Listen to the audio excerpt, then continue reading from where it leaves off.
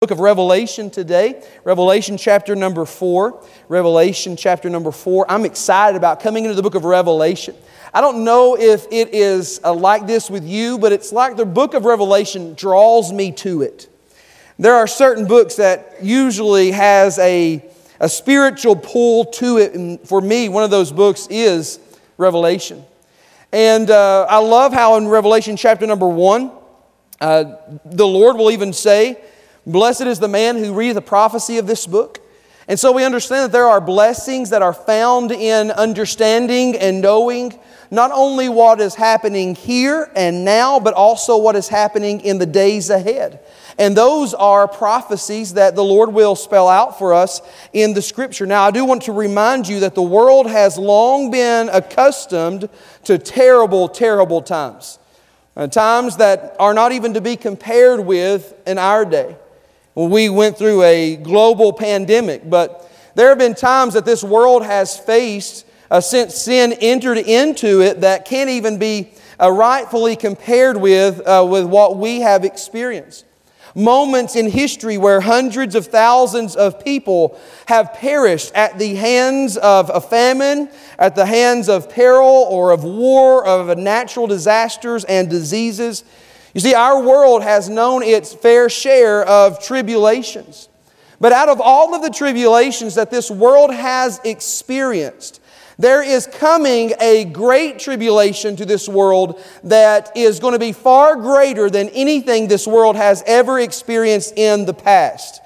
The period of time that the Lord will reveal to us after Revelation chapter number 4 is a period of tribulation that doesn't have to do with the product of man's abilities.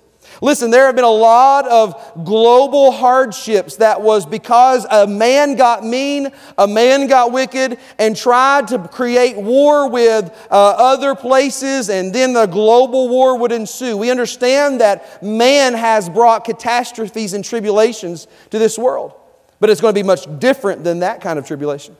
And then also we understand that there have been these environmental catastrophes.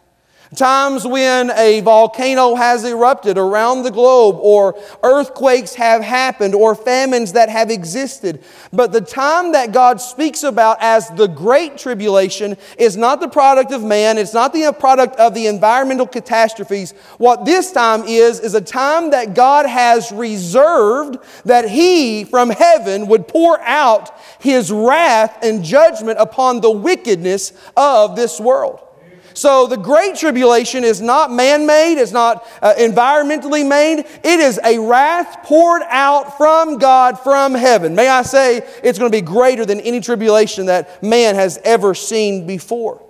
So Jesus will come to John and he will tell him about this great prophecy, these visions of what is going to happen in the coming days. He wants us to be prepared and knowledgeable, understanding what is ahead of us. Now, this vision given to John to write down for us talks about several different things. In verse number 19 of chapter 1, here's what Jesus will tell John to write. I want you to write the things which you have seen, the things which are, and the things which shall be hereafter. And that is the whole conclusion of the book of Revelation. Chapter number 1 is the things which he has seen. It's the day of John. This is what's happening right now. And then chapter 2 and chapter 3 are the things which are. He will talk about the churches. And then from chapter 4 all the way to the end of the book, what John will record is the things which will happen thereafter. Now, in chapter number 2 and chapter number 3 is talking about the church age. The church age. In revealing that, he will give us the names of these 7 churches. These 7 churches were active churches in Asia during that time, but it speaks about a more broader subject than just those churches. It's speaking about something much more broad. But he will talk about the church, the church, the church. Think about this. In chapter 1, 2, and 3, you're going to find the word church 18 times. 18 times in 3 chapters. Because when God views this world, He views it through the central focus of the church. God had established the church after the resurrection of the Lord Jesus Christ. And now when God works in this world, He works through the intricate workings of the local churches of God. That's how God works in this world today. However, when you come to chapter 4, something changes. In chapter 4, the Bible never mentions the word church. Chapter 5, church is not found. Chapter 6, 7, 8, 9, 10, 11, 12, 13, 14, 15, 16, 17, and chapter 18. The word church is never mentioned. So how do we go from God looking upon this earth and seeing in chapter 1, 2, and 3, 18 times how He is looking at the world and He says the church 18 times. But chapter 4 happens and then chapter through 18 and God is still viewing the world, but the church is absent. The church has disappeared. The question I believe that remains is, what has happened to the church? What has happened? It's not mentioned again until chapter number 19. You say, Pastor, what is it? It's what this great subject is the rapture of the church. The rapture of the church. And I believe this is crucial information to all of us. Because if you are saved, you are part of the church, what happens to you after chapter 3? And if you are not saved, you need to know this because you need to know what's going to happen after chapter number 3. And so what we're going to be looking at is an all-crucial, important subject of the rapture of the church. We're going to call it this, the pre-tribulation rapture of the church. I want us to look in chapter number 4, look at verse number 1. The Bible says, after this I looked. After what? Well, he's talking about these church ages. After the church ages, I looked, and behold, a door was opened in heaven, and the first voice which I heard was as it were a trumpet talking with me, which said, Come up hither, and I will show thee things which must be hereafter. And then immediately I was in the Spirit, and behold, a throne was set in heaven, and one sat on the throne, and he that sat was on to look upon like a jasper and sardine stone. And there was a rainbow round about the throne, in sight like unto an emerald. What you're going to find here is this thing called the rapture from chapter 4, verse number 1. And I want us to understand what is the concept of the rapture and why is it crucial for us to understand. Let's pray and ask God's blessings on the service today as we dwell upon the Word of God this morning. Let's pray. Lord God, it is great to be in your house today. Lord, I am so thankful to be here gathered with friends and family in Christ. God, brothers and sisters, all coming together for a common cause, and that is to simply preach the Word of God. Lord, it is a humbling experience to be behind this desk today. God, to be able to preach the Word of God in an unadulterated form, not tampered with or tempered by it, simply coming to know what does thus saith the Lord in the Scriptures. So Lord, I pray that you would empower your servant today. God, help me to say every word that would be pleasing unto you. God, I pray that you would hinder me from saying anything that would not be pleasing unto you. God, I pray that you would speak to every heart and help us to learn today. Help us to be taught from the Holy Scriptures. Lord, that we might be benefited from our life and that we might live according to what we find in your word today. For it's in the name of Jesus we pray. Amen and amen. The pre-tribulation rapture of the church. There was a little girl who had came to church one Sunday morning and heard the preacher preaching about the rapture of the church. And she got to be very convicted about this and wondering concerning what God was going to do and when He was going to come. At the end of church, she got in the car with her mom, and as they were walking off and driving away, she said to her mom, do you believe, Mom, that the Lord's coming back? And her mom says, oh, baby, I believe the Lord's coming back with all of my heart. And she said, the pastor said, Mom, that the Lord could come back this year. Do you believe He could come back this year? And her mom said, yeah, I believe that He could come back this year. She got wide-eyed and she says, Mom, do you think He could come back this week? Her mom says, yes. Do you believe that He could come back today? She says, yes. She says, Mom, do you believe He could come back in a few minutes? And she says, well, yes, baby, I believe that. She says, Mom, will you please comb my hair? I love that. Oh, throughout the Gospels, the Lord is constantly telling His disciples, reminding them to watch and wait for the return of Christ. He is saying throughout the Gospels to wait for His return, always watching to see when Christ would come back. And then in the epistles, men like Peter and Paul and others would constantly be talking about how we need to be ready for the Lord's coming. Paul will write to that preacher, Titus, in chapter number 2, in verse 13 of Titus. He will say, looking for that blessed hope and the glorious appearing of the great God and our Savior, the Lord Jesus Christ. I'm so thankful that he's always talking about how we need to be watching for the return of the Lord, because it is the blessed hope of those who believe.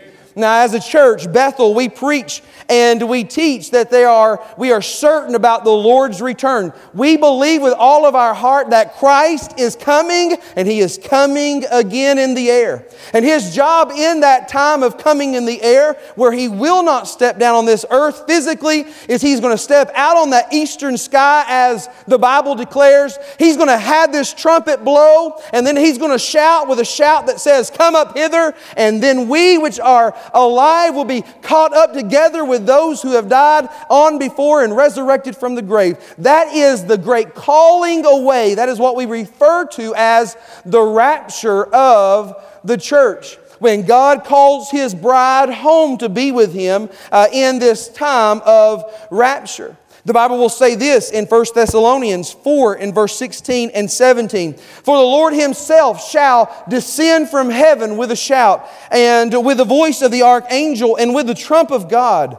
And the dead in Christ shall rise first. Then which we are alive and remain shall be caught up together with them in the cloud to meet the Lord in the air, and so shall we ever be with the Lord. We believe solidly that that God Himself, Jesus Christ, is going to come and bring His children home, bring home the bride. Yet, when does this time take place? Historically, there have been many men that have taught three different positions on when the rapture of the church takes place. Historically, there have been many that have said that it is a pre-tribulation rapture, which simply means that the rapture is going to take place before the tribulation comes. Before God begins to open the seals of His wrath and pour out the vials of His judgment upon the earth, that there is going to be this great taking away, which is the rapture, and it happens before the tribulation.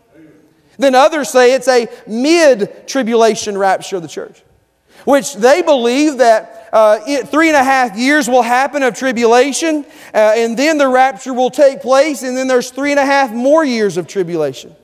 That God's people will endure to some degree the wrath and judgment of God that He's pouring upon the wickedness of this world. That's what mid-tribs believe. And then there are also these that call themselves post-tribulation, which simply means that at the end of the tribulation time, when Christ comes back on that white horse, that there's going to be this calling away. We'll meet Him in the air and immediately go into the battle of Armageddon. Those are the three different views of tribulation. However, biblically, overwhelmingly supports the pre-tribulation rapture of the church. That's what the Bible overwhelmingly supports. And that simply means that God is going to remove His bride. He's going to remove them before God pours out His wrath upon this world. It's called the great and terrible tribulation. Now, this reveals to us something very, very important. A pre-tribulation belief in what the Scriptures portray is extremely important to this fact. That means that there is nothing prophetically hindering the coming of the Lord Jesus Christ. If you believe what the Scriptures show, which is a pre-tribulation rapture, then you believe that there's the only thing that's going to happen next prophetically is the trumpet of God is going to sound, He's going to step out on a cloud, and the very next thing that could happen is God's people would be called home to be with Him. Now, all of us that are saved, this is important because we understand what's going to happen next. Then also those who are unbelievers, we need to know what this means, because you need to be prepared for what happens next. Because the Scripture tells us in 1 Thessalonians in chapter number 2, verse number 10, 11, and 12, that the person who has heard a clear presentation of the gospel. That Jesus loved them, lived a sinless life, came to this earth, died a sacrificial death. He was crucified for our sins, shed His blood for our sins, resurrected the third day. If you have heard a clear presentation of the gospel and have rejected that, have not turned to faith in Jesus, then the Bible tells us there in 1 Thessalonians chapter number 2, verse 10, 11, and 12, that person who has had an opportunity to be saved and has rejected Jesus will be given a delusion to believe a lie. They then will take the mark of the beast upon their head or upon their wrist, and they will follow the Antichrist in this great battle of Armageddon against the Lord Jesus Christ, and they will die in that battle and forever be damned to hell. That's what the Bible teaches about someone who has heard the clear presentation of the gospel and have rejected it in the ages of the church. That's what the Bible will simply declare there in 1 Thessalonians 2, verse 10, 11, and 12. You say, Pastor, why are you preaching this morning? Well, I preach this morning because of two things. Number two, with all of my heart, the Holy Spirit of God has led me to this chapter to expound upon these pages. Number two, I preach this because I'm convinced with all of my being that day that we're speaking about right here, the trumpet sound, the dead in Christ rise, and we which are alive and remain are caught up together to meet them in the air. I'm convinced with every ounce of my 247 pounds that this day is pending. I believe we're on the cuff of eternity. I believe it could happen any second. There's nothing prophetically speaking that's in the way of the rapture of the church. How many's ever had something that was pending? Anybody ever had something that was pending? How many's ever wrote a person a $20 or $30 check for their birthday, put in the card, signed it, gave it to them? On the way home, you look in your bank account and find there's only $1 left in your bank account. How many's ever done that, right? I'm going to tell you, all of us that's broken and young, we've been there before, right? And then you think, oh man, what am I going to do? I overdrafted twice last month. I can't do it again this month. And so you take your wallet in that secret place. I know you've got a secret place. And you get that $100 bill out. And you take it as fast as you can up to the bank before it closes and says, hey, can you put this in my account? They say, sure. You said, when will it go through? And they said, well, we're not really for sure. We know it's there. I mean, it's going to go in there. It's going to happen, but we don't know. You go on your checking account and it says, at the very end, it says transaction there, but at the end it says pending. We don't know when it's going to go through. Just know it's going to be soon. May I say the rapture of the church is the pending pinnacle of this age. And so we need to understand, what does the Bible teach us concerning the pre-tribulation rapture of the church? Although we don't know when this is going to happen, we do know that it's imminent. Why, Pastor?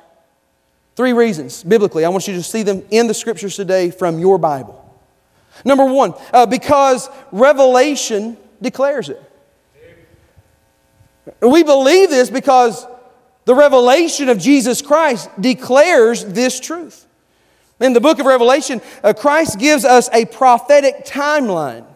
It is a progressive revelation that goes from the day of John in chapter number 1 all the way to the time in Revelation chapter number 22 when God makes a new heaven and a new earth and a new Jerusalem and a new throne and all of those things forever and ever for eternity and eternity. So that's what's happening, is there is this progressive revelation from chapter number 1 all the way to chapter number 22.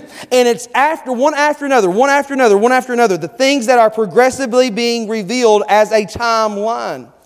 Now, we understand that when John gets done talking about that specific day in chapter number 1 where Jesus reveals Himself to him and tells him to write this prophecy in a book, After that very day, what you're going to find is chapter number 2 and chapter number 3 begins to deal with the churches, or what we could consider the church ages.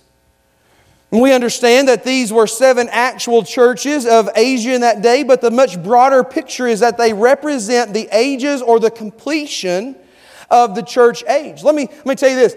When God uses the word 7, He has got more on His mind and in His heart and in His message than just a number. The number 7 always is in reference to this is complete. And Revelation is a book of 7s. There are 7 spirits. There are 7 golden lampstands. There are 7 stars. There are 7 seals. And when He gets done opening the 7th seal, the book is open. Why? Because the seals have been completed. There are 7 trumpets. When the 7th trumpet blows, that has been fulfilled, and on to the next thing. There are 7 vials that are being poured out. When those 7 vials are being poured out, after the 7th one is done, then that area is completed. And when we come back to knowing that the church is here in chapter 2 and chapter number 3, when He explains the last church, He will talk about the church age of Laodicea. And if you will read verses 14 through 19 of chapter number 3, you're going to see a church very familiar and uncannily resembling the church age of our day. Laodicea is a church that is rich and increased with goods. They have no need of anything. It is a church that is lukewarm. It is a church where there are men pleasers with itching ears, only preaching what the crowd wants to hear. It is a church that is in need of great repentance. And I want to understand this morning that it is amazing to me how many churches are meeting at this very time, but when they meet, they never open the Word of God. That is amazing to me. It is sad to me that many churches will go to a place of assembly. They'll sing some good songs that are spiritually uplifting, but then they'll open up the Word of God, read one verse, and never go back to it. That should alarm everyone in those crowds. I don't need what you want, and you don't need what I want to give you. You need the Word of God. I need the Word of God. So that church age of Laodicea is there as this lukewarm church having itching ears in need of repentance. And it is after that age, may I say, after this age, when John hears a trumpet blow. Isn't that something? And not only does he hear a trumpet blow, but he hears a voice saying, "Come up hither." And in a twinkling of an eye, he's raised from this earth and he finds a new place called heaven. I want you to read here with me verse number 20 of the previous chapter. "Behold, I stand at the door and knock. If any man hear my voice and open the door, I will come unto him and will sup unto him and he with me.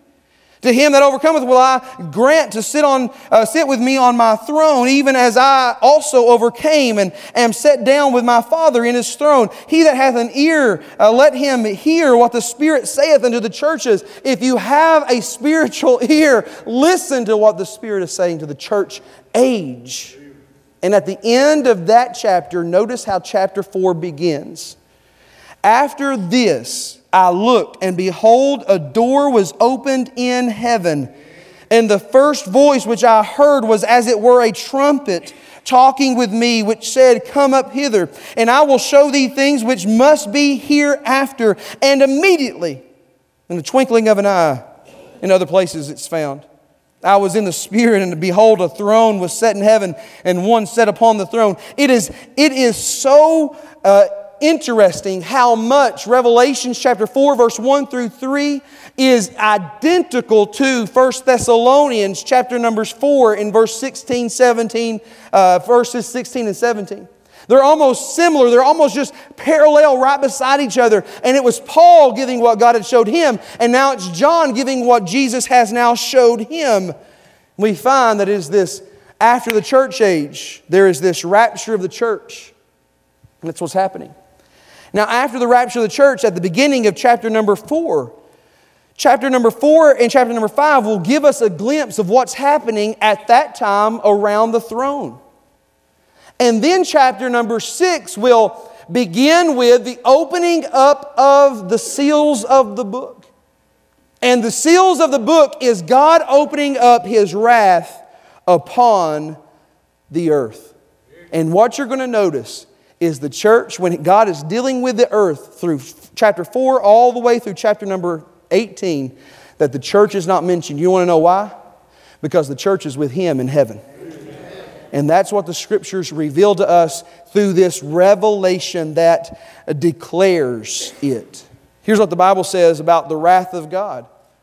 1 Thessalonians chapter 5, verse number 9 says, "For God hath not appointed us to wrath, but to obtain salvation of the Lord Jesus Christ." 1 Thessalonians was talking about how these Thessalonian believers had thought that the day of the Lord or the tribulation had already taken place. And they were worried that they either missed it or they were living through the tribulation.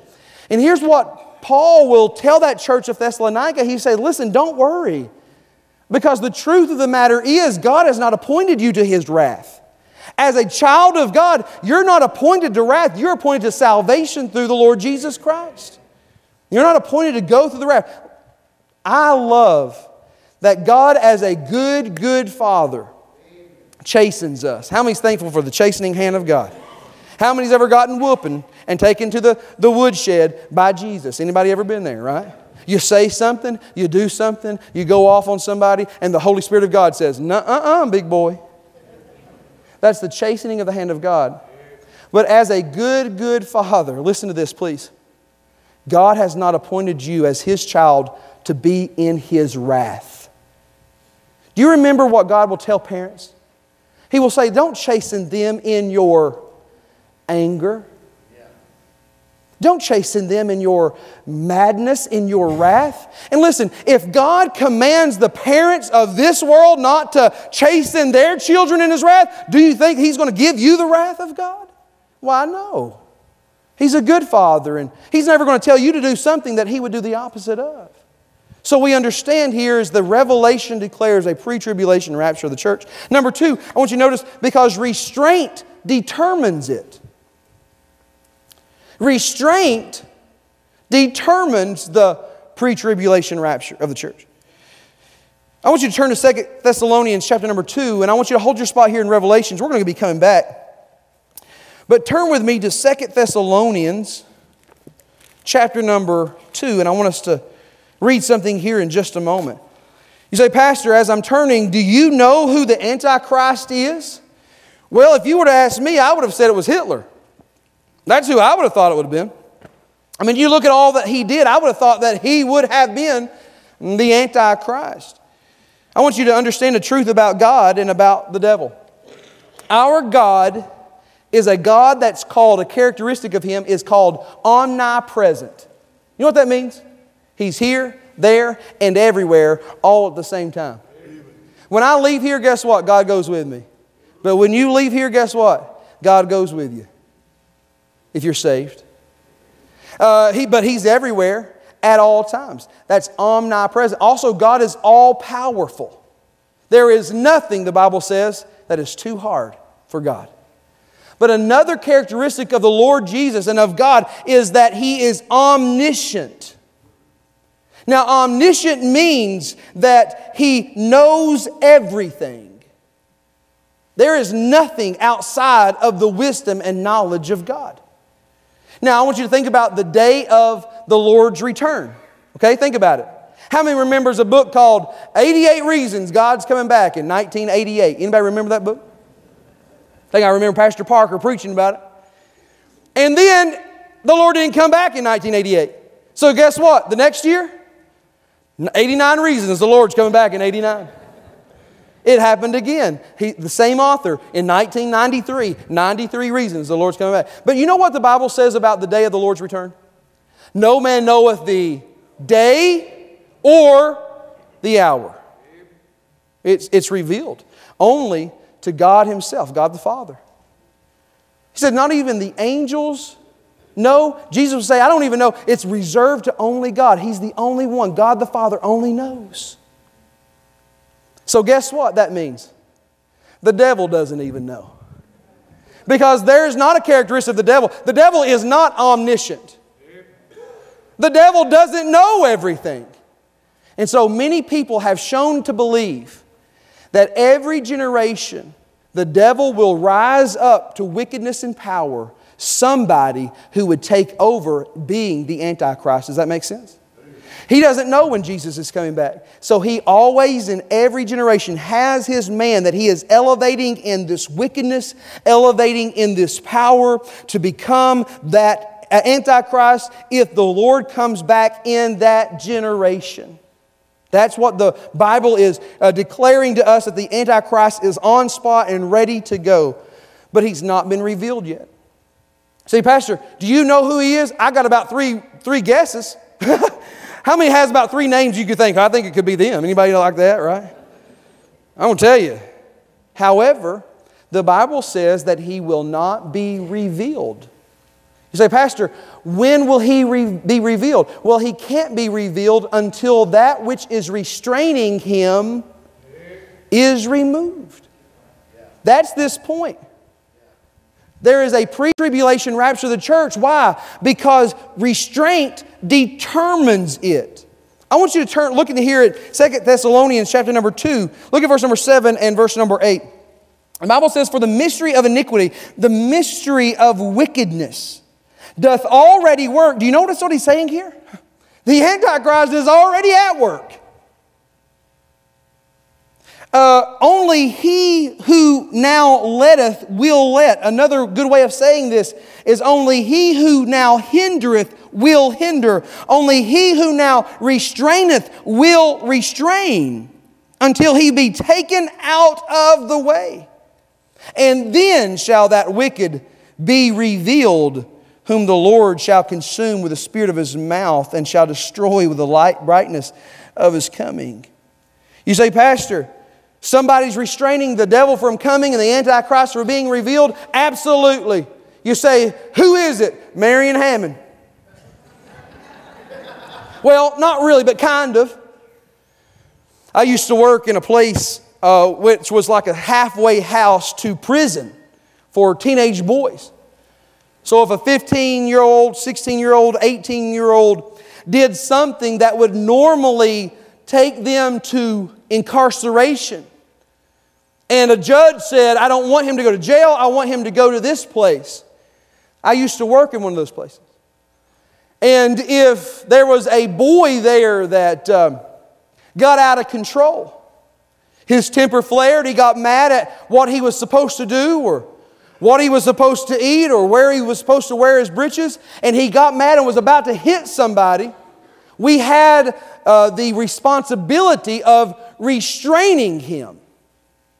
Do you know what the laws of restraintment is? Here it is. There's only one. You better be bigger and badder than he. That's the only law. That's not good English, but that sure is good living right there. You better be bigger and badder than he. That's the only law of restraint. Let me show you what I'm talking about. Come on up here, Scott. Scott's a big old boy. And if Scott wanted to get to this side of the building, I would get out of his way. I'm not mad. I'm not going to try to restrain Scott. He's bigger than me. Thank you, Scott. But Joseph, come on up here, Joseph. Joseph's more my type. Joseph, come on up here, and I want you to try to get there over there to that side of the... Hey, come here. Don't kill my illustration. Okay, try. Now, I'm being honest with you. Try. Get there. Get there. Okay, hold on a second. There we go. So the law of restraint, listen to this. The law of restraint is you got to be bigger and badder than the person you're restraining. Now, here's the truth. Are you ready for it? Who can restrain the devil? You say, Pastor, maybe some angel can. Did you realize in Jude chapter number 1 and verse number 9, God was sent the archangel Michael to restrain him, and he was having a problem, and he had to rebuke him in the name of the Lord Jesus Christ? Not even the angel could even restrain him. You want to know who can restrain the devil? There's only one person. Are you ready? His name is God Almighty. God the Father, God the Son, and God the Holy Spirit. I said earlier, there was a restrainer in this room that won't allow the Antichrist to be revealed and Satan to come in power. You want to know who that was? I said Marion Hammond, and that's half true. You want to know why? Here you go. Marion, have you been saved by the grace of God? Yes, I have. By faith, you've trusted Him to be your personal Savior. The Holy Ghost lives inside of him. And guess what? This Antichrist cannot be revealed in this life. Why? Because the Holy Ghost of God's here. And He's restraining him from coming. Now that tells us something there in 2 Thessalonians. Okay, are you ready? When the Holy Ghost is removed, when those who believe in the Lord Jesus Christ, who are the temple of Almighty God, and God lives in them, when they are taken out, guess what? The Holy Ghost is taken out, and the restraint is gone.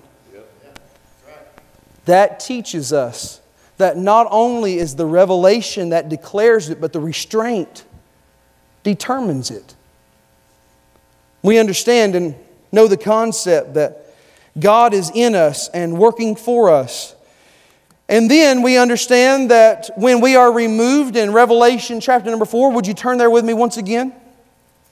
Chapter number 4 and chapter number 5 speak about what at that very moment is happening in heaven.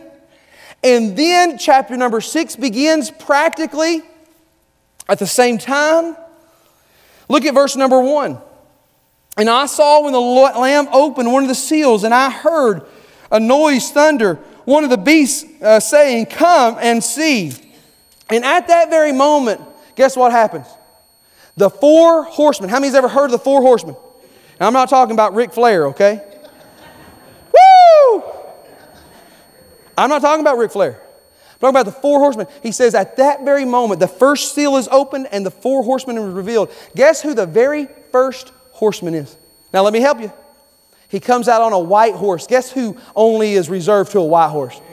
That is the saved, the redeemed, and the Lord Jesus Christ.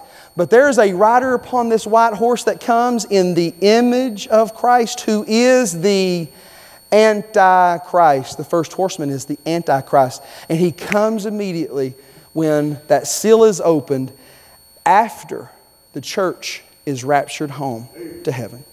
So we find that the restraint declares it. Number 3, I want you to notice representatives describe it. Did you know that God has always been revealing eternal truths since the very beginning of time? He's always been revealing Himself.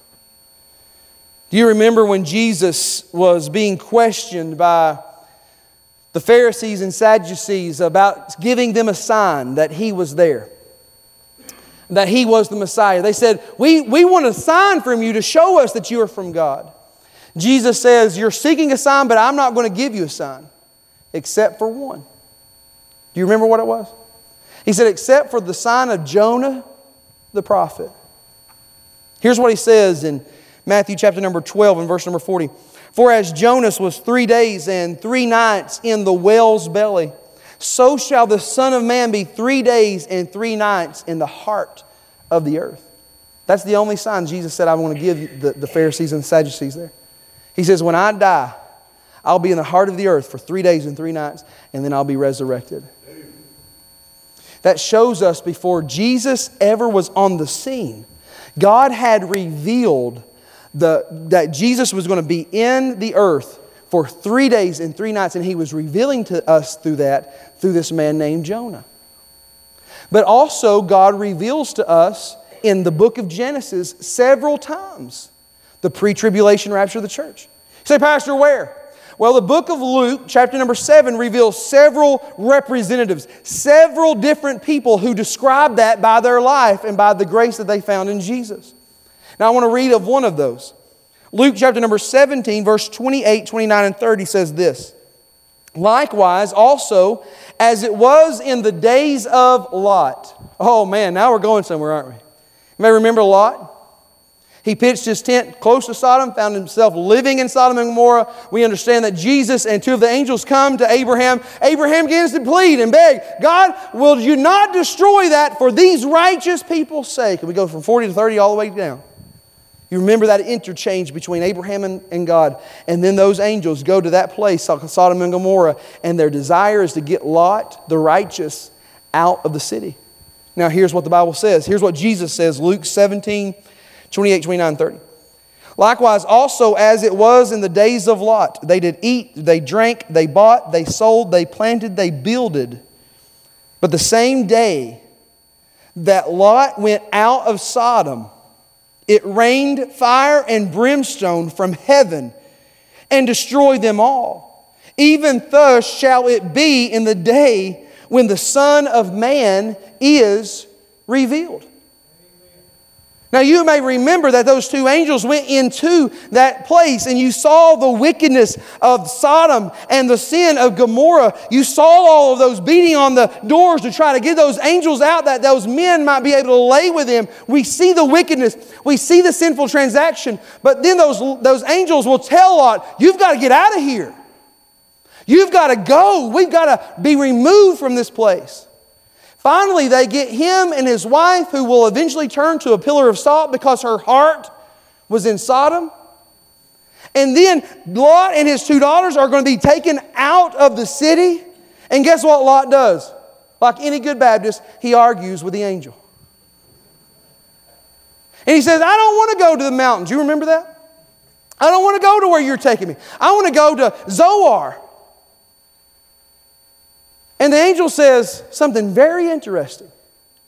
I want to read it to you. Genesis chapter number 19. This was revealed to us before we ever knew anything about tribulation. Genesis chapter 19, verse 22. Here's what the angel says to Lot. Haste thee, escape thither, for I cannot do anything till thou be come thither. You know what the angel just revealed? That he cannot bring down fire and brimstone of wrath and judgment of God until the righteous ones were removed from the city itself. He says, I can't do anything until you get out of here. What does that show us? Jesus says, so as it is in the day when the Son of Man is revealed. In Luke 17, Christ reveals other accounts of other lives that are representatives of this pre-tribulation truth of the rapture of the church. And that teaches us the important lesson that Jesus comes to remove His bride, His church, before there is ever a tribulation time. Now that is crucially important. And here's the reason why. Because that sets up for us the timeline that we can expect. Listen, there are a lot of people looking for the Antichrist. There's a lot of people looking for the tribulation time. There's a lot of people looking for nuclear war that's going to destroy the earth. They are all being captivated by something they're looking for, but Jesus says, listen, these things ain't going to happen. Why? Because the next thing on the prophetic timeline is you're going to hear a trumpet blow. And so many people are so captivated by nuclear war that they've quit listening for the trumpet blow. And Jesus says it's all important because you have got to be prepared. You say, Pastor, I'm saved. I've received Christ as my personal Savior. What does this all mean for me? It means that you don't have to worry about the days ahead. Amen and amen. I don't have to worry about the wrath of God. I'm not going to be part of it. I'm looking, what the Bible says in Titus, for that blessed hope, the glorious God of heaven. Going to step out on the clouds and take me home. Save me from the wrath and judgment of God being poured out upon this earth. I want to tell you, that makes me happy. You say, Pastor, I'm lost. What does this mean to me? Eternally, it means everything. It means everything.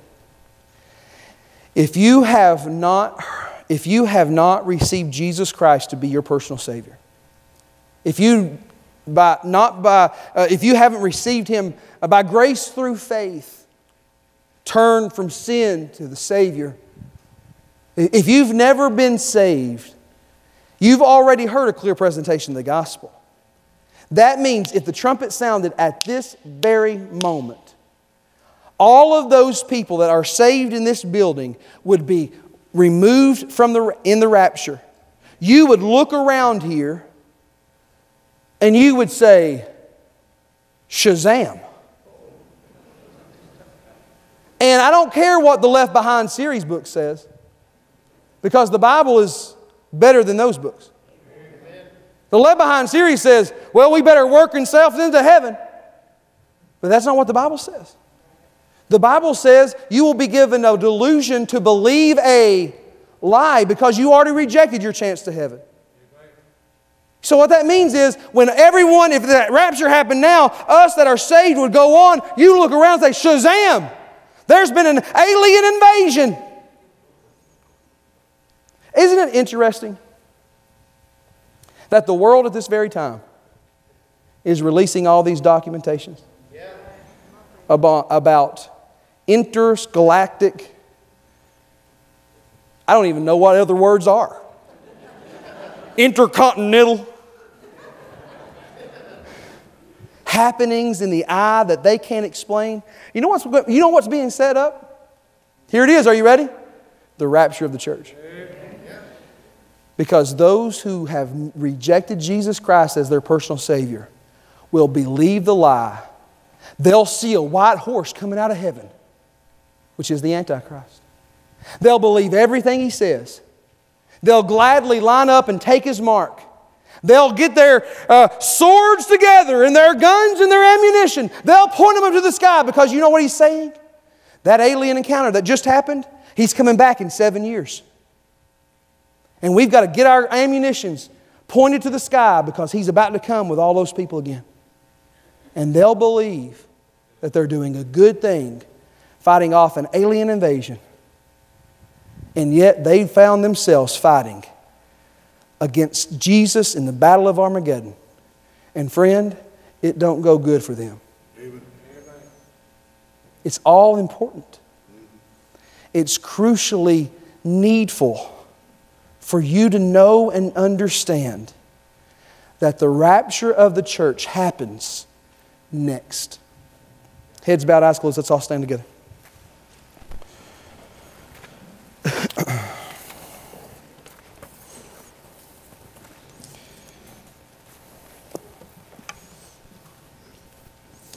Heads are bowed and eyes are closed. Let's all stand together.